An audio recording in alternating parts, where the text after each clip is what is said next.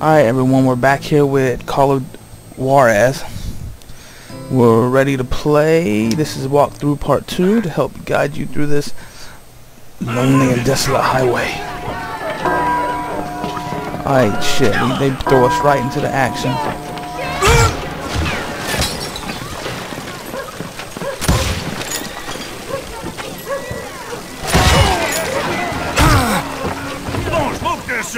Alright, we getting smoked by son of a bitch.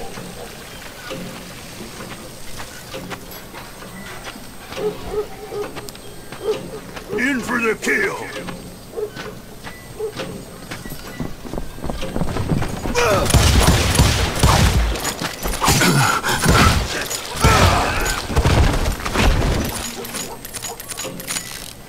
Yeah, see how pretty.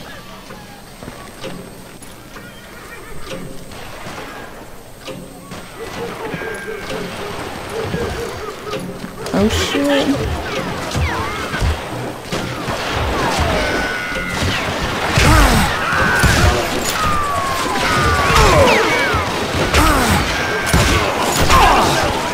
Damn, I'm getting blasted for some reason.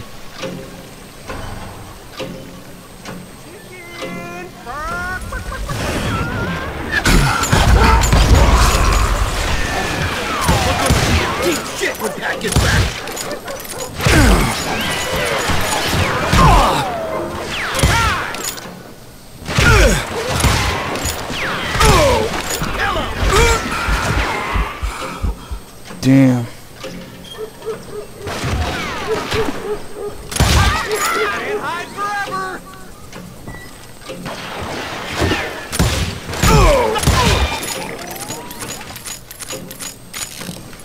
Damn, son.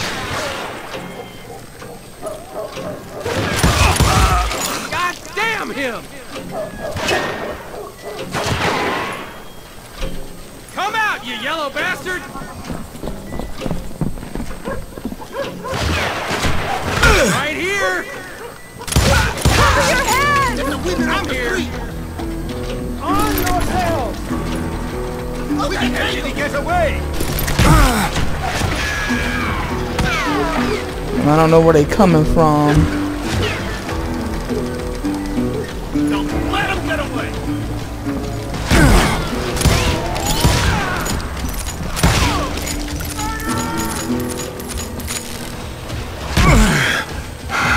We're gonna be in deep shit when Pat gets back!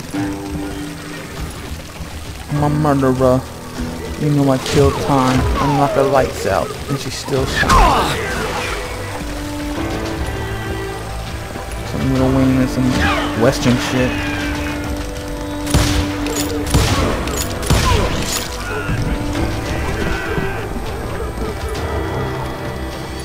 We play hide.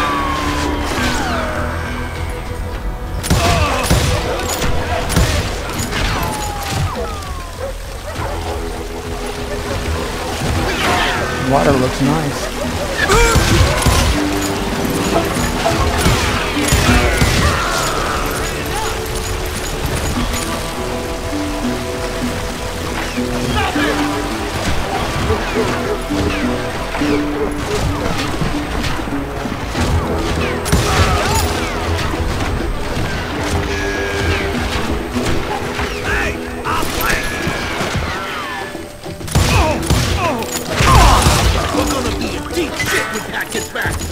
Yeah, you are.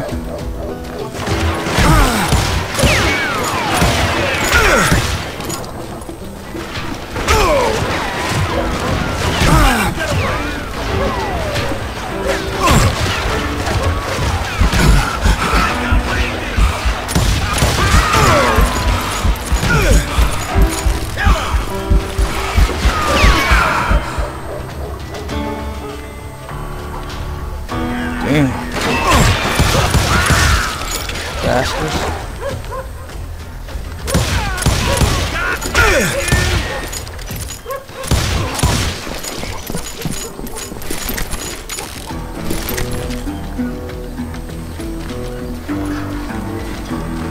Finally, I found what I was looking for. The stables on the edge of town. I guess Billy saved your ass. taking out Bob Ollinger the way he did. Billy didn't kill Bob. Sure he did. He dispatched him right after he shot Deputy Bell. No, sir. Because Bob came right up behind me, angry as hell that Billy had lit out.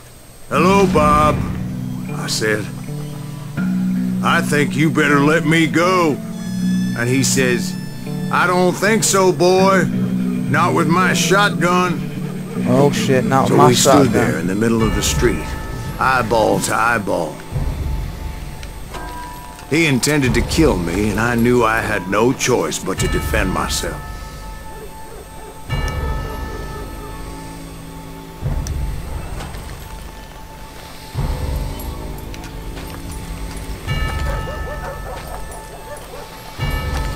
Oh shit, it's going down.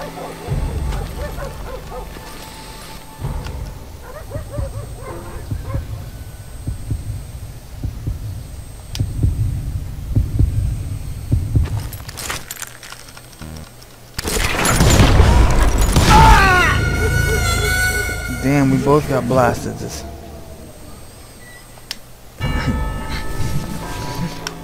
Damn, son, I don't want to die like that.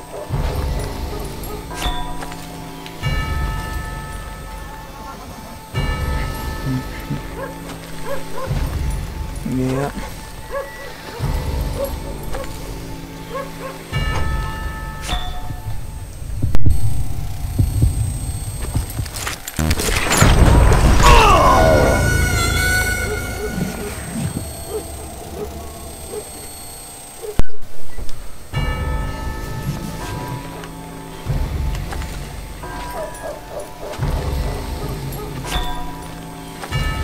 Alright, this is Showdown in Wild West. This is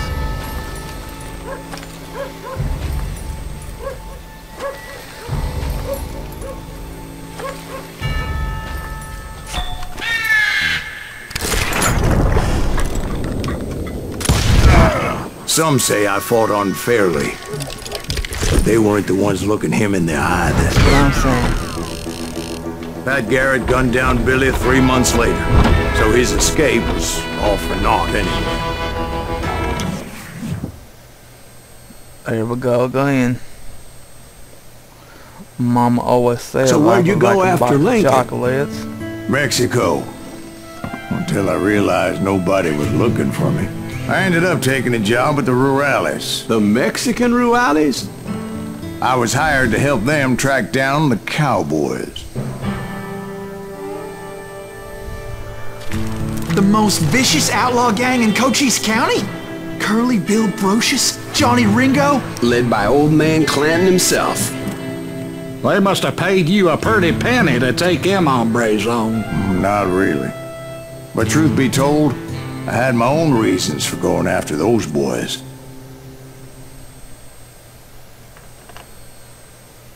Oh shit.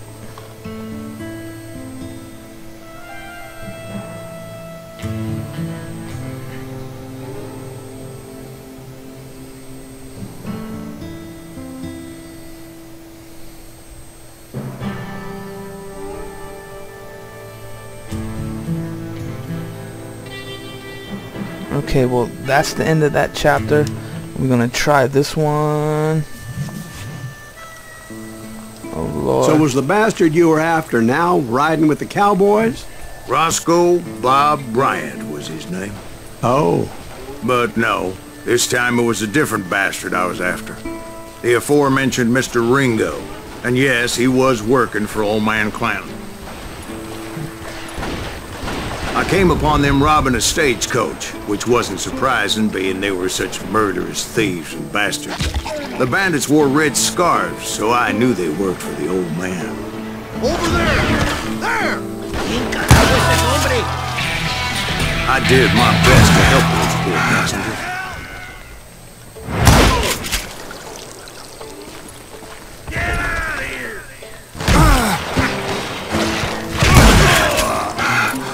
Moments later, the attackers were dead, and I checked the stagecoach to see how many passengers were still breathing.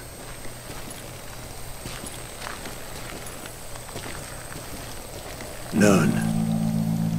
It was then I wondered if the rocks weren't hiding more bandits.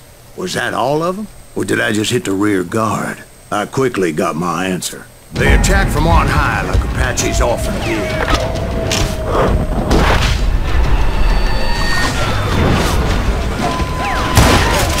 They would appear in great numbers from above and rain down lead on their hapless enemies' heads, making use of the high ground and whatever else they had.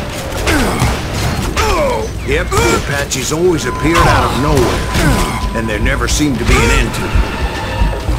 Hold on. Were you attacked by Apaches? What happened to the cowboys? Did I say they were Apaches? I said Clanton's cowboys attacked me Apache style. I was in a pitched battle, but I was holding my own against an overwhelming enemy force.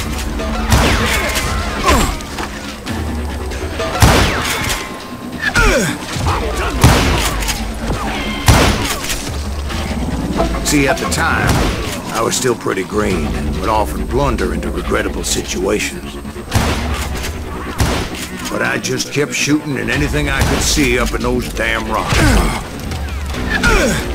I didn't see Ringo, but I knew he was with the cowboys. He and Roscoe Bob had done me a dreadful wrong, and I was determined to have my revenge. But to get to Ringo, I knew I'd have to fight my way past these other assholes first.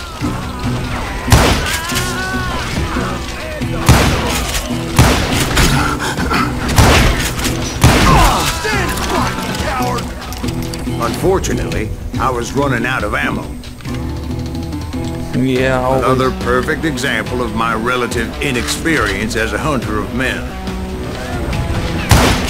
I immediately knew that a tactical retreat was called for, as my vengeful fury was much less impressive without the bullets to back it up.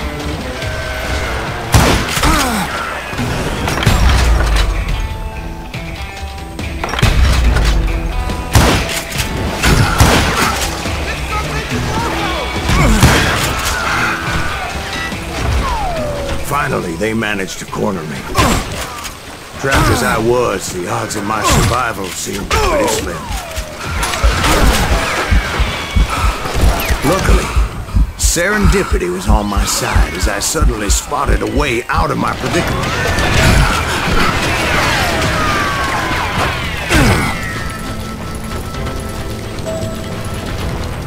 I ran ahead as if the devil himself was after me. Bullets were whizzing by my ears, but I wasn't about to roll over and die. I just kept running like there was no tomorrow. Because there wouldn't be if Clanton and his men caught up with me. As I was scurrying around those caves, I thought, what was I thinking? Going up against a gang like this? Run, boy, run. I just kept running, not knowing where the hell I was going.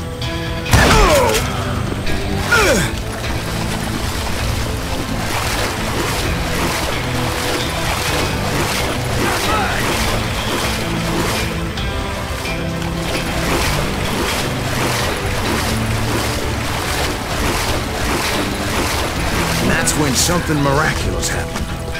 Like manna from heaven. I found the desiccated remains of what looked like an Apache warrior. The old weapon next to him supplied me with some much-needed ammunition.